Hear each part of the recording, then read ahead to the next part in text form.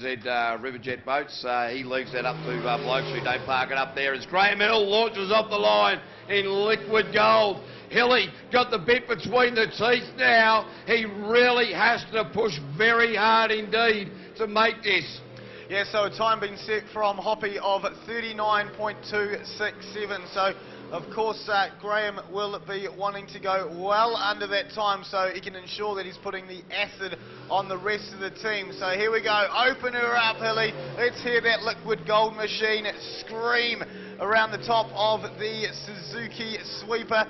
Two more corners to negotiate. Oh! Just held on there and he's over. Good stuff.